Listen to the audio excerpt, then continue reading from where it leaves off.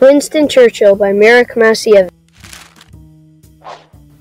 Winston Churchill was a famous political and military leader in Britain during World War II. He played an important role in defeating Hitler and destroying the Nazis. Winston grew up in a wealthy family in Great Britain around the time of World War I.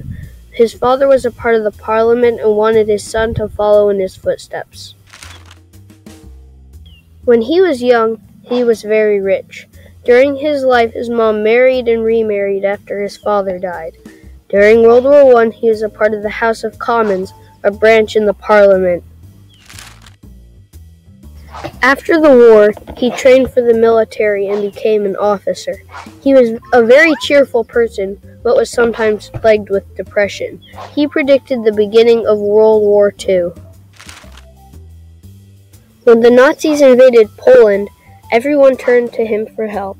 He kept his head and organized military strategies that would play a key role in winning the war. Winston Churchill's life affected the whole world. If he had not played the role for Britain, Hitler and his army would have probably defeated the Allies. Then the world would have been very different than what it is today.